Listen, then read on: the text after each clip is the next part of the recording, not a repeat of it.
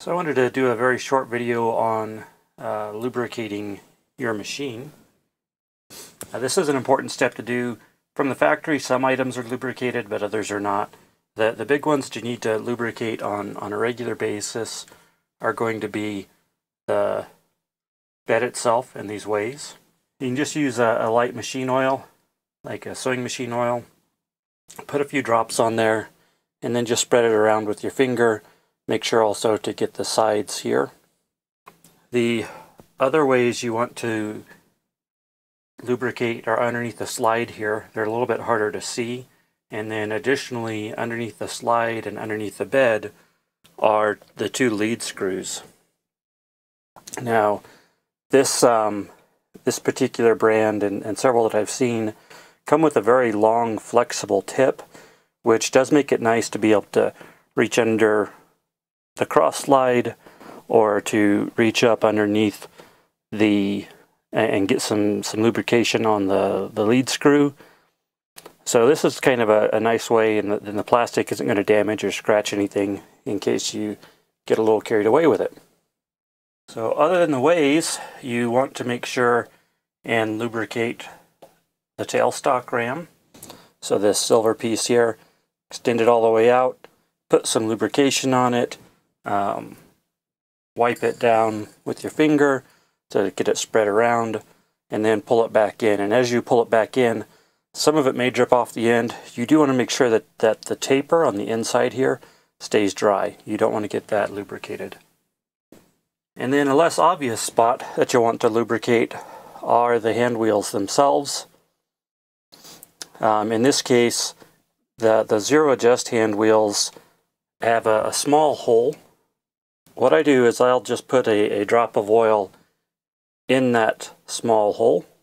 Got a little carried away there. And then rotate it around to spread it around.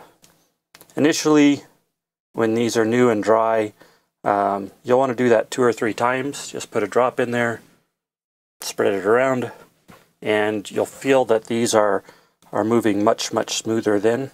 Do that with all 3 hand wheels on the lathe.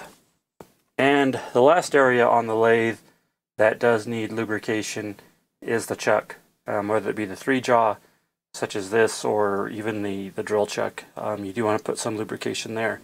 You want to try to keep that lubrication away from the gripping edges, but other than that, what I typically do is I'll put a line of lubrication along each side of these jaws, let some of that soak down in, work them in and out, also move them all the way in and put some small drops of lubrication in the grooves that the jaws engage on. Do that on all 3 spots. Then move them as far as you can out. Lubricate the inside grooves of the jaw. And then put a few drops around the outside and try to work them in so that this spins more freely and smoothly. So you do not need to put any lubrication on the headstock spindle at all. You want to try to keep lubrication off of the cross slide itself, the top of it, because the tool holder will try to grip there, and you want to let it do that.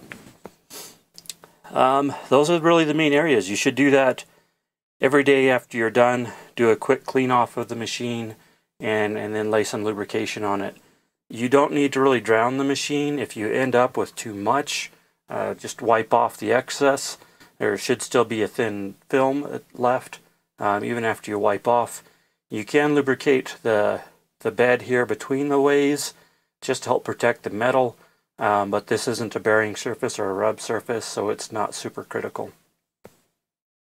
Now with that done, we are ready to start doing some machining. We've gone through all the steps here, talked about terminology, safety, alignment, accuracy of the lathe, some of the tooling that we're going to use, and then how to align that tooling.